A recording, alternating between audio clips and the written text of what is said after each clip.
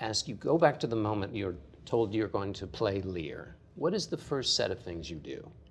The first set of things I did was to find out the hours that elderly people could use the pools in my local swimming pool, because I was really scared that I didn't have either the physical or the vocal strength for it. And so I used to get up every morning, walk down the hill to the swimming pool, and there is a big kind of Olympic-sized pool, and then there's the smaller one, which is where they teach children to swim. But the elderly and the disabled are allowed to use it from 7 until 9. And so I would get in the pool with my fellow elderly swimmers, and it was really marvelous. It was like a kind of elderly United Nations, do you know what I mean? There we all were, and we'd be chuntering away and swimming and walking, and it was great. So that was the first thing, to get myself physically in shape, as I thought. Because it's a grueling... Do you know what's really fascinating about it? But this is true for all, I think, great plays, and there's no question that this is a great, great play. There is an energy in these plays, and if you manage to tap into that, it just carries you along, like a kind of jet plane or something. And that is extraordinary and very unique.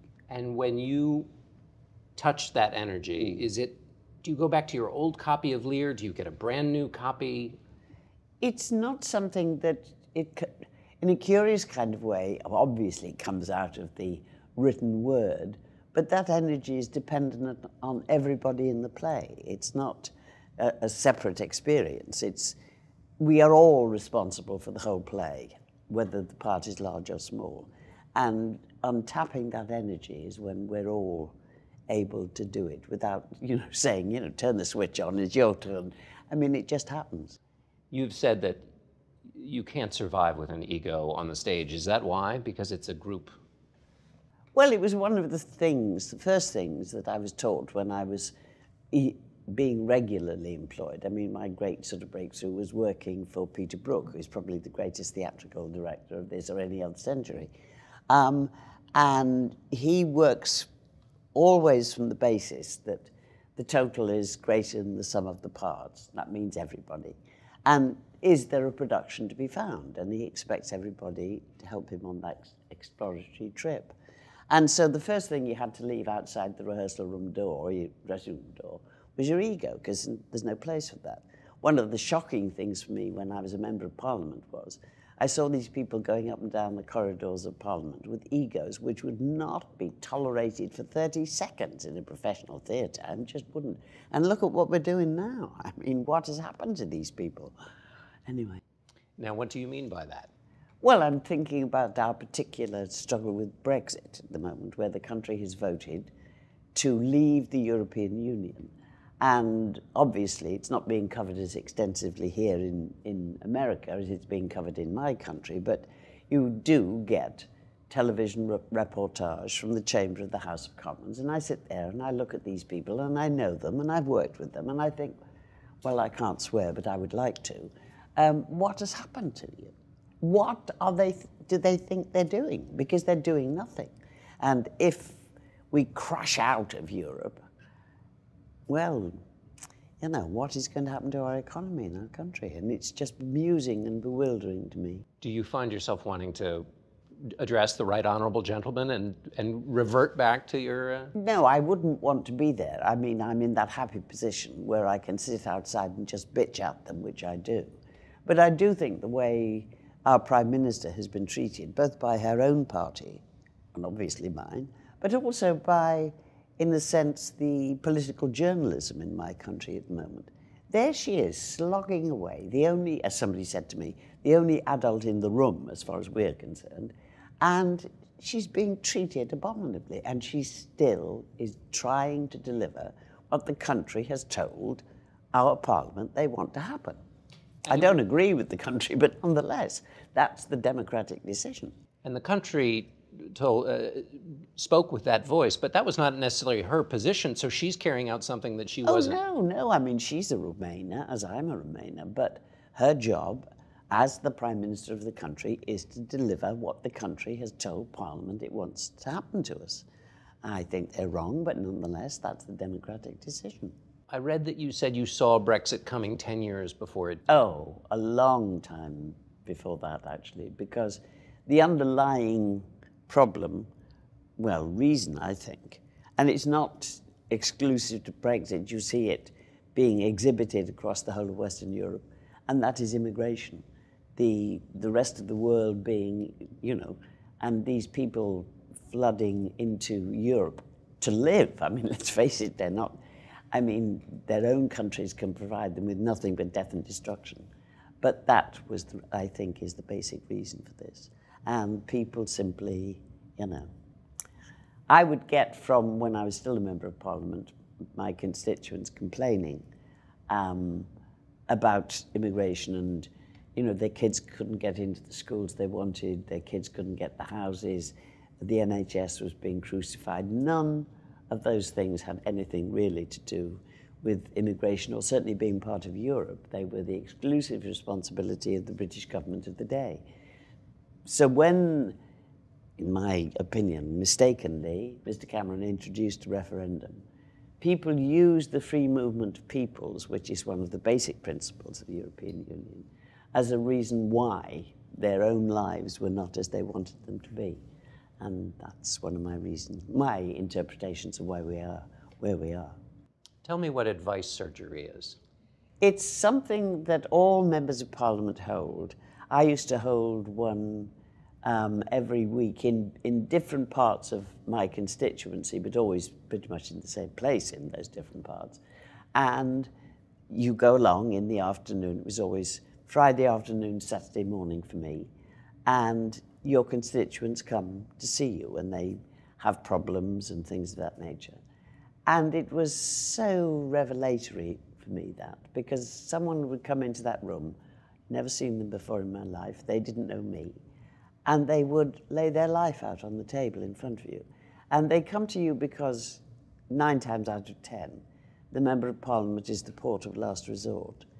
And the other thing that was so humbling, actually, you would do your best, obviously, to try and help them, and sometimes you got the result that they wanted, and sometimes you didn't. But they all always said thank you. That, you know, amazing.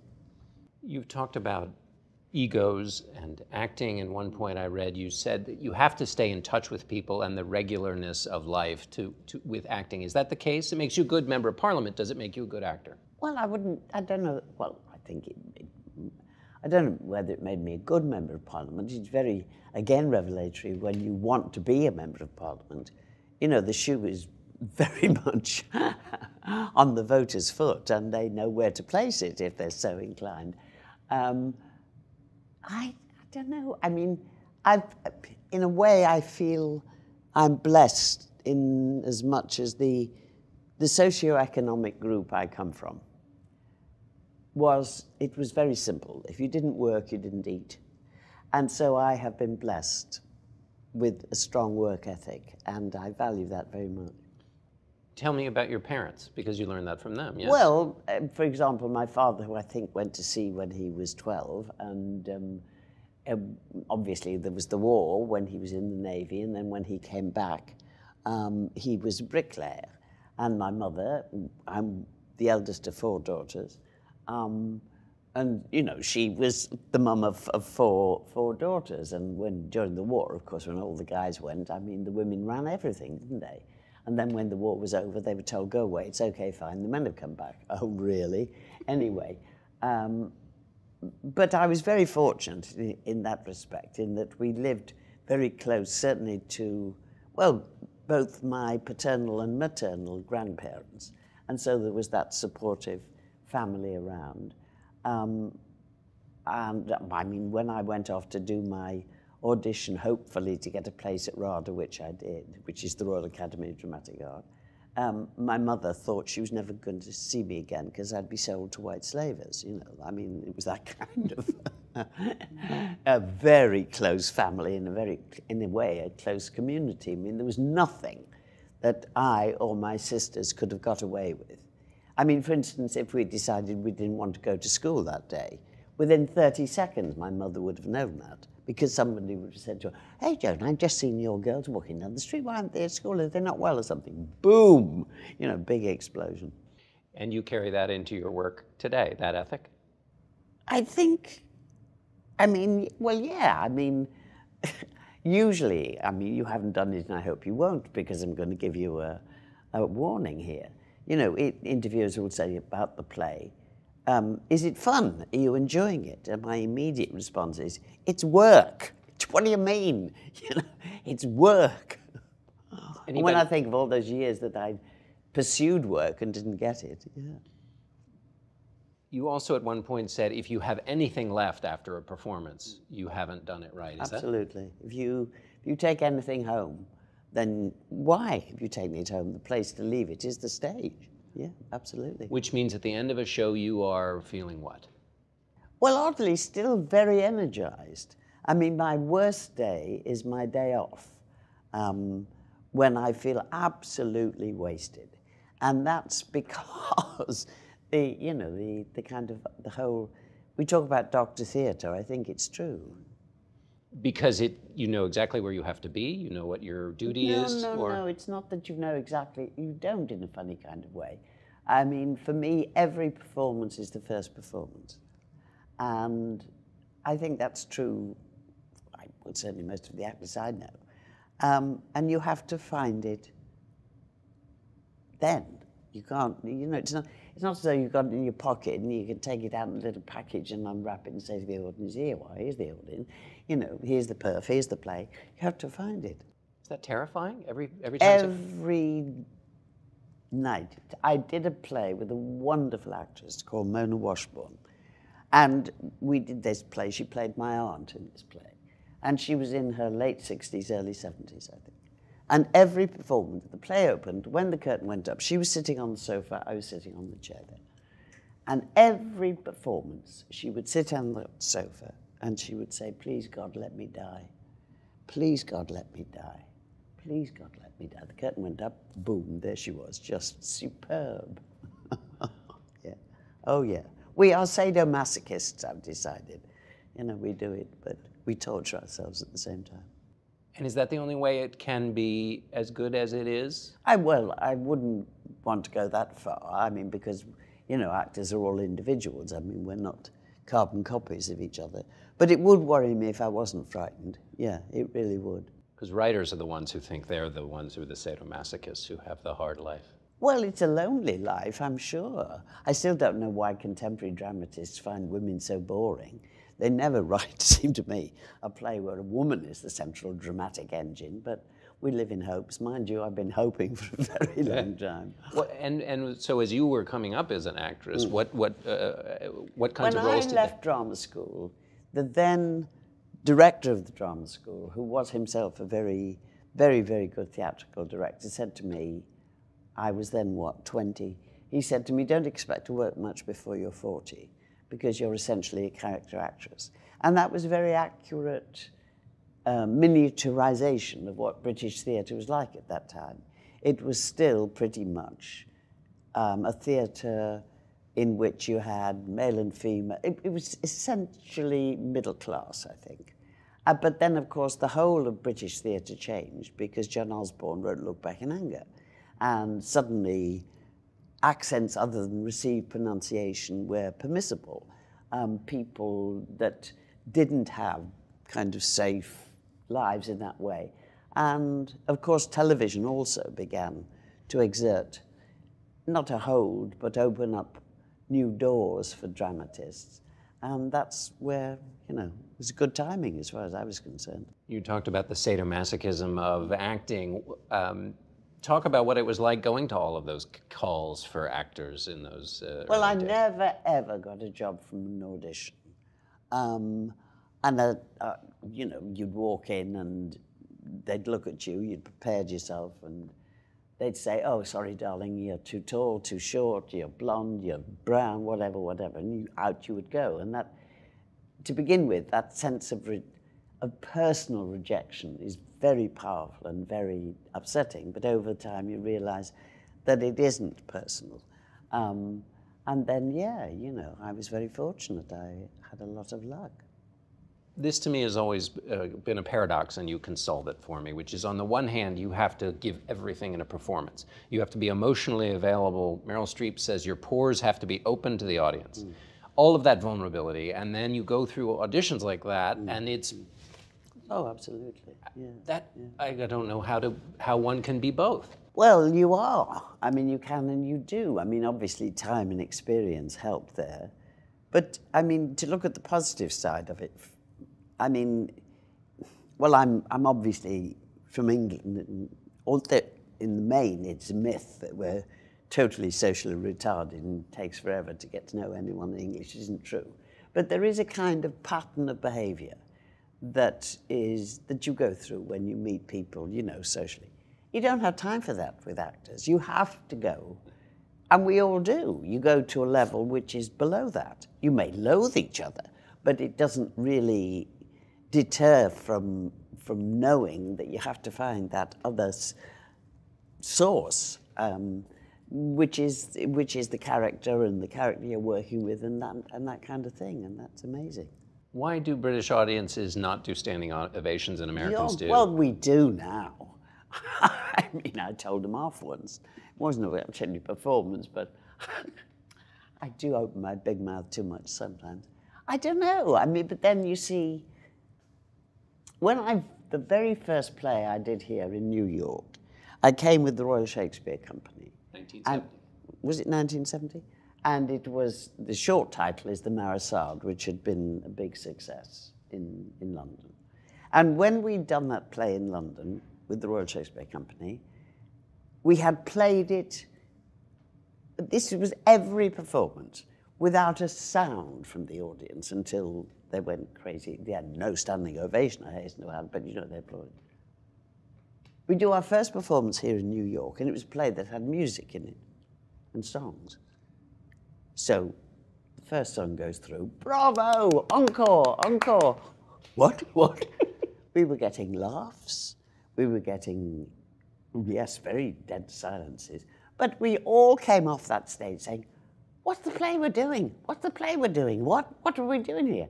Because American audiences are so immediate in their responses, and in a way, I think I find it very, not always marvelously helpful, but helpful, because in a funny kind of way, they want you to know they're there, and do you know what I mean? Yeah. And the best theatrical performances are always when, you know, you've got all those strangers sitting in the dark, and the strangers come in from the light, and energy goes from the light to the dark, and if it works, that energy is returned to you. And so it goes throughout the night, and if it really works, it's a kind of model for me of an ideal society, you know, that shared and strengthened. So is it that the play doesn't exactly take place on the stage, it takes place in some space between the stage and the audience? Oh, well, I wouldn't, no, ideally that space isn't there. I mean, there is obviously that kind of space, because there's a respect on both sides. We don't have footlights anymore, do we? I mean, that's something else that's gone. But I mean, there is that, hopefully, there is that kind of respect which is shared between the two. But when the play really works, it is a unique and powerful experience. You were talking earlier about the feeling that you're doing it for the first time. Well, we haven't played to that audience before. Right. Is the Olivier story of him going back, is that a true story? Well, I've heard it so many times, and I see no reason to doubt it. What is extraordinary in many ways is it was when he was doing Othello, when the National Theatre was still at the Old Vic. It hadn't moved to its present building.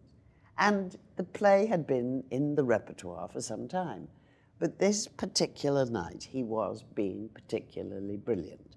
And to an extent, you know, the actors were in danger of missing their cues because they didn't want to leave the wings to see what he was doing. The audience, of course, goes crazy at the end.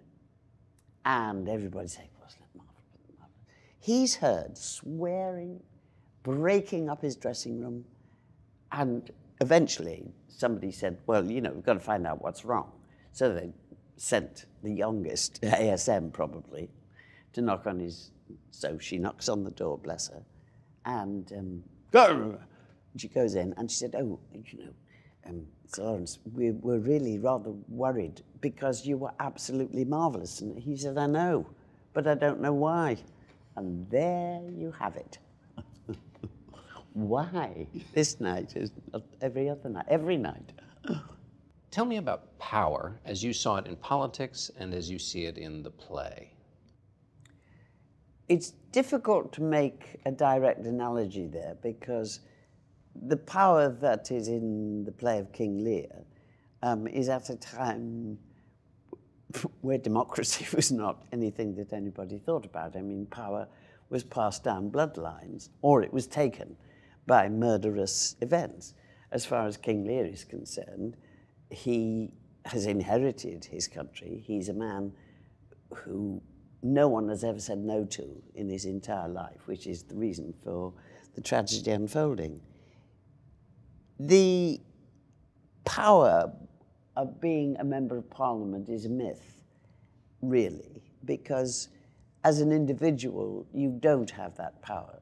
You have a power on behalf of other people. I mean, certainly as a member of parliament for a constituency, and your constituent, we talked about our advice surgeries, come to you with problems, your letters will be answered, people will respond to your phone calls.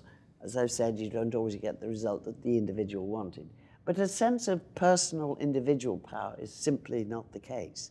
And one of the powerful things, actually, about being in Parliament is when that sense expresses itself, less in the votes, because they're always, well, they were, they're not anymore, predictable over a specific piece of legislation, or even when you're, you know, in a committee examining a bill line by line, you pretty much know how things are going to swing because it's embedded in a party political manifesto, which you campaigned on to hopefully get your party into power.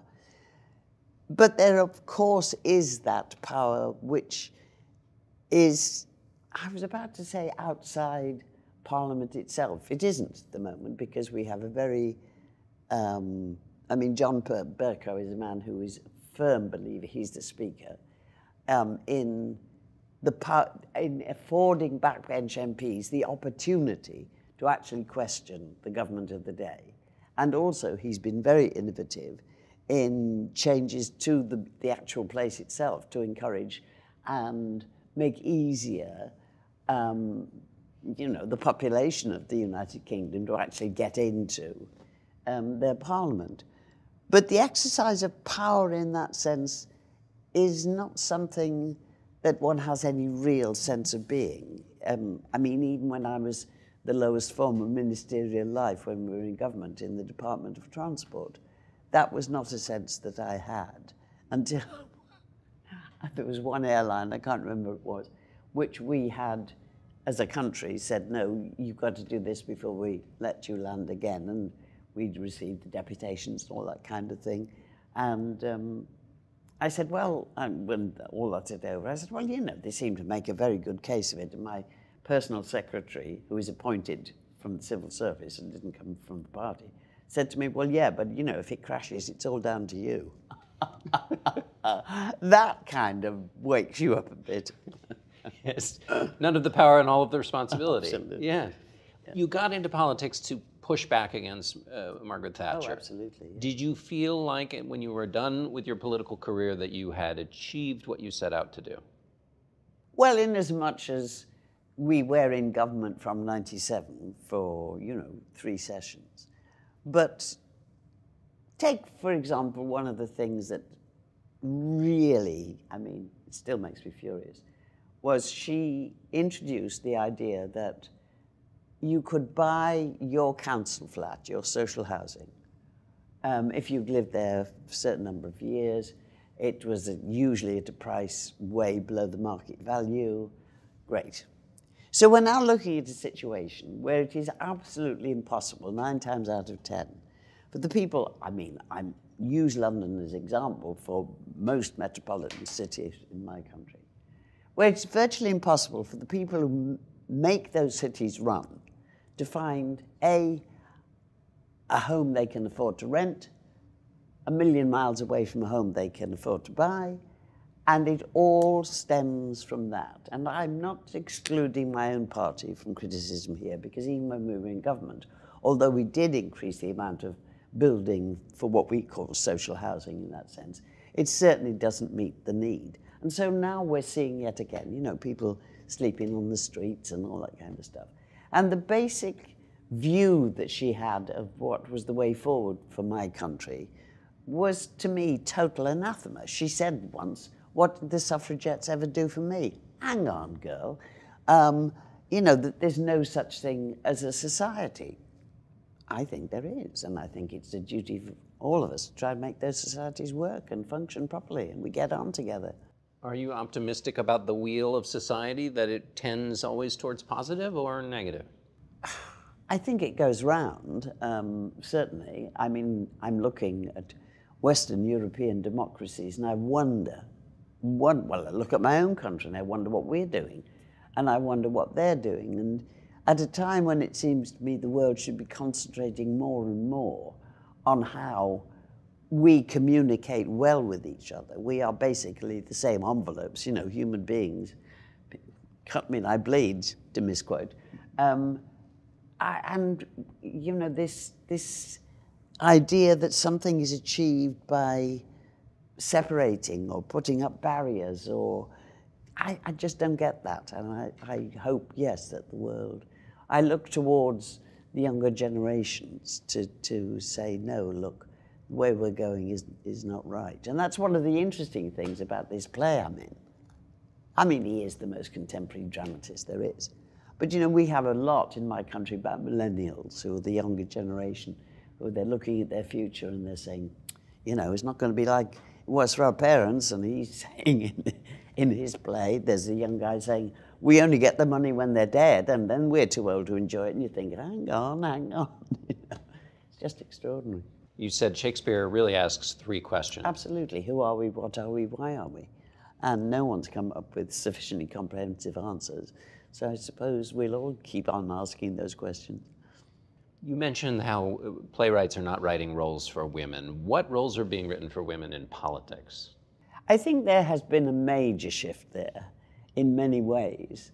But if I look at the example of my own country, for example, the prospective parliamentary candidate, the person you choose in your constituency party, I think certainly the Labour Party has said that there have to be, you know, women candidates. Obviously the Liberal Democrats have as well. Conservatives are kind of a bit on the fence about it, but it has to really start at that kind of grassroots level. I know when we, the Labour Party, introduced the idea of all women candidates for prospective parliamentary candidate, a lot of the constituency parties were outraged. And so a lot of sent out, you know, say, look, this is a comparatively good idea, very good idea. And the constituencies that I went to, they all said the same thing, that they had never seen candidates of such equal ability as the all-women shortlists. Because, you know, it was like everything. It was the old boys network, you know, oh, he's the next one up the ladder.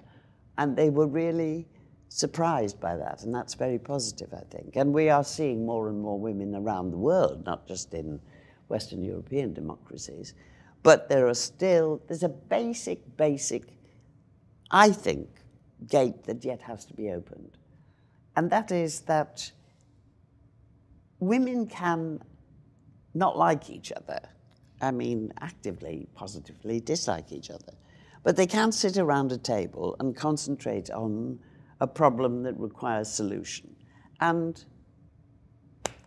come up with a solution. I remember when I was first elected, and there would be these committees. I mean, 92, more women elected that year than ever before. But you'd be on a committee and there'd be, what, 3 token women and 9 others are all guys. And I can't remember what we were discussing this particular day, but one of my colleagues female colleagues put forward this idea, and all the guys went, oh yeah, very interesting. 10 minutes later, one of the guys came up with the same idea, and they all said, oh, that's very good. My colleague said, not the one who put the idea. Hang on a minute, she said that 10 minutes ago, and you saw all these faces going on the table. Oh, women don't, they drive you mad, you know. There's lots of things in those kinds of areas we have to change. The most fundamental is get out and vote. I mean, that's the thing. Get out and vote. You talked about how women could be on opposite sides, but they come to an agreement. Absolutely. In America, there is extraordinary polarization. People who have different ideologies cannot talk to each other. You have a son who's a conservative. Well, yes, he is. When he told me, I mean, he's a political journalist, and certainly the newspaper that he writes for is further to the right than I would feel comfortable with. But in a funny kind of way, what am I trying to say here? I mean, I did say to him when he told me, well, I'm going to have to, well, I said that about Brexit, well, I'm going to have to emigrate then. But of course I didn't. But it is possible still, within the context of our family, to have discussions which are poles apart. But then that's been my experience with him all my life. I mean, he's always had a mind of his own and, you know, things like that. What does amaze me is people I know well who, I mean, and it is the Brexit deal that's done it, they cannot speak to other members of their family. And you think, my God, I mean, you know, because there's simply no meeting of minds on. I don't know where we're going, but. What do you make of people who want to bring Donald Trump into a conversation about Lear? I'd like to see him try. But people who see Donald Trump, or when they are watching Lear, they think of. But Lear isn't like Donald Trump. He has no self-pity. He doesn't really have fear. He's basically honest. He has a strong sense of responsibility.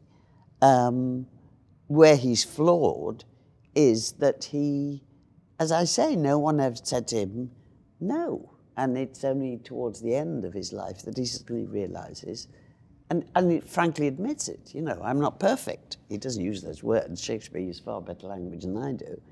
But no, there's no similarity there. I mean, there's a difference between a sense of absolute power, which he does have, and egomania. He's not in that sense an egomaniac. I mean, it just amazes him that, you know. It's almost a sin to ask this question, but with a play of this size and scope. But what does Lear mean to you at its center?